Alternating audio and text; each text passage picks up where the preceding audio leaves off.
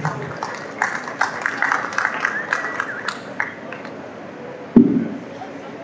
everyone. I hope everyone are awake and with me. So my name is Omer Granot. I'm the CEO for LocalizeOS, and my plan for today is to talk for 2 minutes about what we do, so you have some context into who I am and what we do and why you should listen in, but really not to focus too much on our solution, not because it's not good, it's great, it's the best. If you haven't talked to us, you should go and talk to the team in the booth. But really to use this time as an education and hopefully to answer questions that I'm sure all of you have. Okay, so what do we do? LocalizeOS is a system, it's a platform that we license to our partner agents, brokers, and team leads. And it helps you excel at scale, right? If you think about a team, an agent, you are in the relationship business, but unfortunately we are all in an industry that suffers from diseconomies of scale. Because it's huge, because we need to do a lot of things with a lot of people, it is very, very hard to be very, very good at what you do at scale, right? To build up, to grow, and that's what we do, right? So if you're an agent, if you're a team, you have 1,000 people, 5,000 people, 10,000 people that you've acquired over time that could potentially be people that transact with you, and you wake up in the morning and you ask, okay, how many of those do I meaningfully engage every day? The answer is probably very small because it is very hard, right? And so we provide you with the system that you can plug in your database, and over SMS mostly, our system will engage each and every one of those buyers in a personalized way. We will ask them questions, we will measure how they engage, we will send recommendations, we will profile, qualify, smart recommend listings.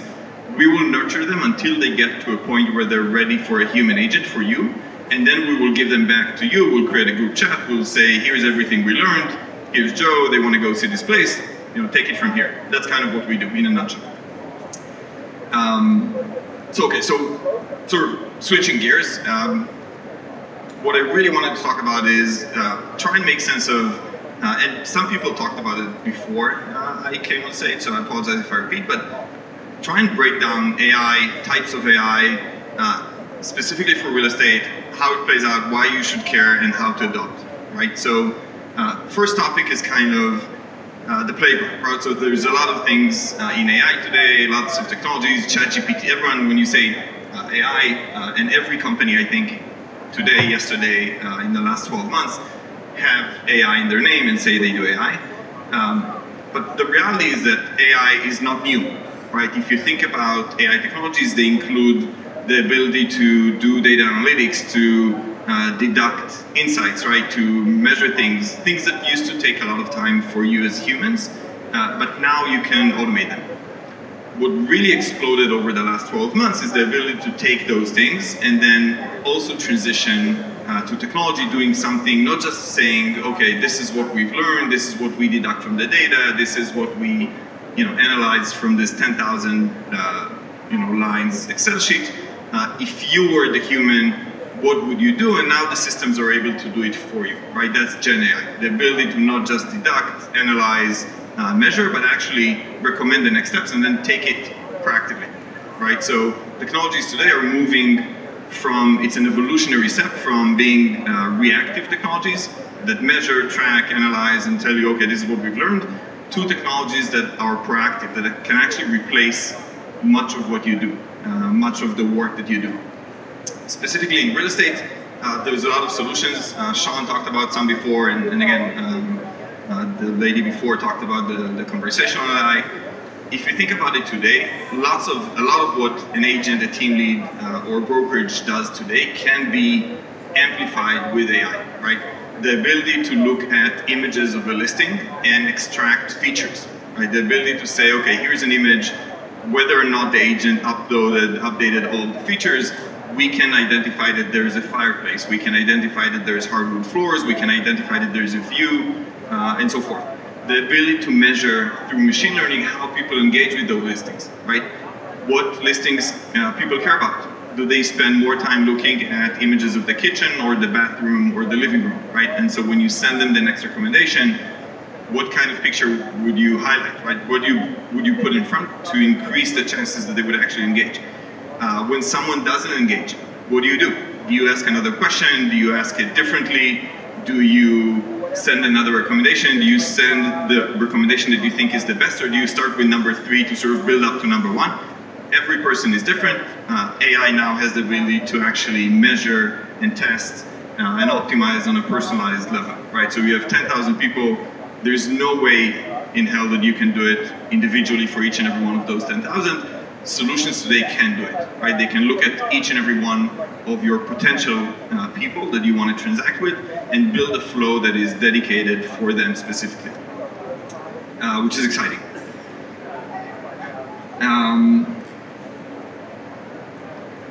A lot of the people before me talked about AI and tried to break down to the building blocks, right? There is conversational, there is data analytics, there's all those things. The reality is that I don't think you should care. So to be completely blunt, I think AI is a building block, similar to how your touch screen on your phone work.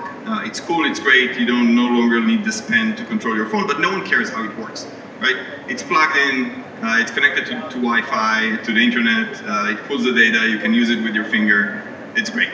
No one cares how it's built, what powers it, what kind of technology. I think AI is getting to that stage today where this is really the question that you need to ask yourself. Not how do I leverage ChatGPT, how do I write better prompts, how do I, no, forget about all of those things. It's nice if you want to spend time as a hobby, but really what you should ask yourselves is what is my main problem and what kind of solution already answers that problem, right? So if you're an agent, if I had to guess, your key challenge is that you have way too many people in your database and you meaningfully engage very few of those, right? The number I think is below 1%, mind-blowing, right? Like, I don't know any other industry where you spend most of your money buying potential people to engage with, and then you lose 99% of them, and everyone are okay with it. You're fine. I'm okay. I will settle for the 1%. Mind-blowing to me. So if that's your problem, you should choose solutions that help you engage at scale, right? Us as an example. If you're a team lead, then your challenges are different. You need analytics, you need reporting, you need to know how your agents are doing, you need to know who needs help and who is actually working and where are they struggling. If you're a brokerage, you need to make sure your marketing dollars are spent efficiently, right? You need to know, okay, I have all these agents, they have pipelines, but like, how does that work, right? How do I help them succeed? How do I build an infrastructure to help them succeed? And I think, great brokerages today start to invest in infrastructure for their teams. So that's kind of the questions. To put a line on it, like, forget about the cool technologies of like how you actually do it on your own. Choose solutions, and there are many solutions like Sean's, like everyone who's been in this conference before. Choose a solution that actually solves your problem. They are very easy to integrate today. There's no adoption.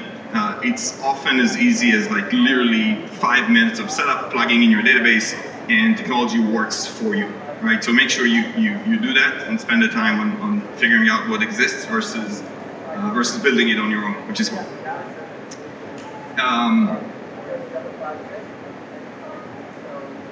One last thing I want to say before I want to leave time for questions. I think that's usually the interesting stuff, but everyone talked about AI, and I think the reality is that humans are not going anywhere. If someone told you otherwise, I would take the risk of making a prediction. They are wrong. People are here to stay, agents are here to stay, no one's going anywhere.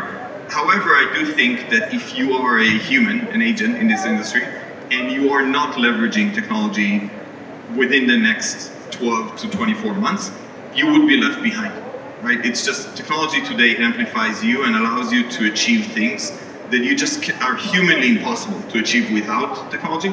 It's happened in any other industry, and it will happen in real estate as well. And so the question shouldn't be, is technology, like, is AI real? Like, are humans going to disappear? No, it's how do I become one of the first, top 15 to 20% of professionals that actually leverage technology, as aggressively as possible.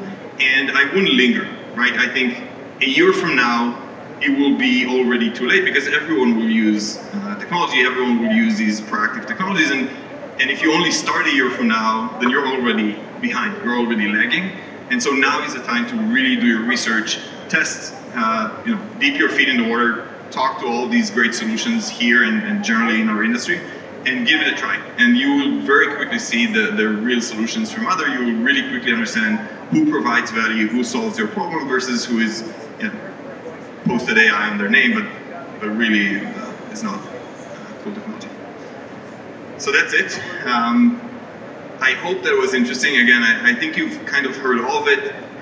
Key points to keep in mind: technology is here, it's great. Choose proactive technologies, choose them today, and don't try to invent it on your own because it's tough and that's not what we are great at as an industry. So jump into what everyone else is doing. Any questions?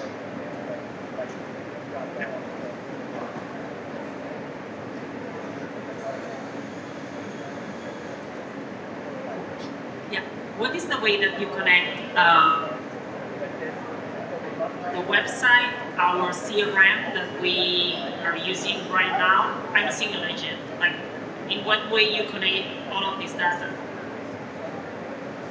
Great. So I think in the answers I will talk about what we do, just because it's easier for me to give an example of how it can be done. But there are other ways to do it, right? So again, not trying to sell impressively our solution, but even though it's the best. So the question was, how do you integrate into existing systems, CRMs, websites, all those things? Again, I think excellent solutions today play nicely with others, right? So if you take us as an example, we don't really care how you acquired that lead. Eventually it flows into a system. It could be your email, it could be your CRM, it could be a database on your website. We specifically plug into all of those, and so we allow you to very quickly basically plug in, and then every lead that comes in flows into one centralized repository, like a database, a portal you can log into. And then you see all of these channels organized, combined across the funnel, and the system engages with all of them, right? So again, if you have a solution, or if you're considering a solution that says you need to drop all of these systems that you're using and you need to replace all of it, and it's usually a huge challenge for you to adopt it. And so again, I think there are great solutions today that just play nicely. They plug in, they allow you to keep whatever tech stack you already have, and you can just leverage on top of it something that plays nice with all of those things.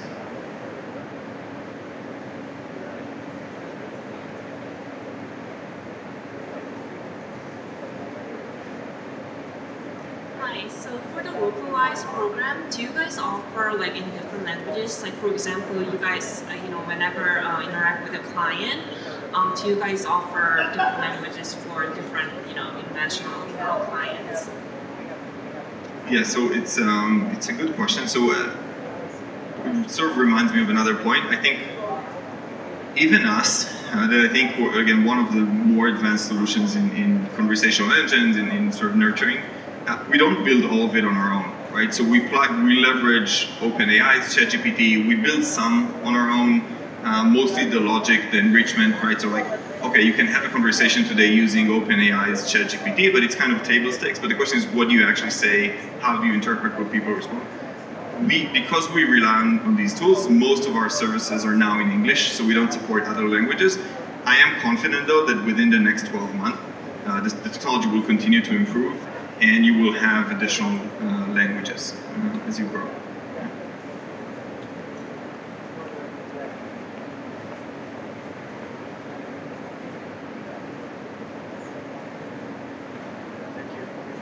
Thank you so much for your presentation today. I think we've heard a lot about what AI can do, about how to engage with it. If there are a lot of brokers in the room, what are maybe the first 3 action items a brokerage could take to better integrate artificial intelligence into what they do, what they're going to accomplish? So I think the first question is really asking yourselves, what is your biggest challenge, right? Instead of saying, oh, there's this great technology, I have to use it somehow. Try and figure out what is actually your challenge in the business and what would move the needle for you, and then go and try and find solutions that answer this question. If your biggest challenge is hiring agents and growing, which is, again, a challenge for everyone, I think, you should definitely follow up with Sean. I think their product is great and obviously works very well. So that's first, right? Identify your real challenge. And then 2 is, don't be afraid to try it out. I think there's a lot of concern or fear in advance that this would be complicated, my agents wouldn't adopt it, it would cost a lot of money, I don't know if it'll work, it's like I'm going to lose touch of my context, it's not going to be personalized. That is just incorrect, all of those things. It's easy to integrate. Last week we had a buyer invite our AI to their housewarming party because they thought it was a human and they bought a place to us and they were very excited. And so I think technology now is great. It doesn't get tired, it doesn't give up, it feels extremely human. We and I think most great solutions have humans in the loop, and so it's not fully you don't fully let go control to a human. There is a human controlling the system. Again, solutions are great, so identify your challenge, your problem, what would move the needle, do some research to find great solutions, and then don't be afraid to give them a try for 6 months and see how that changes your business. I guarantee to you that if you do this process, you would take the lead and you would open up a gap with anyone who's not doing that at this point.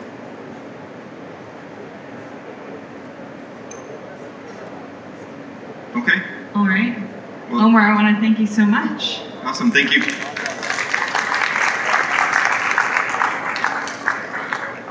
Awkward handshake, microphone hand.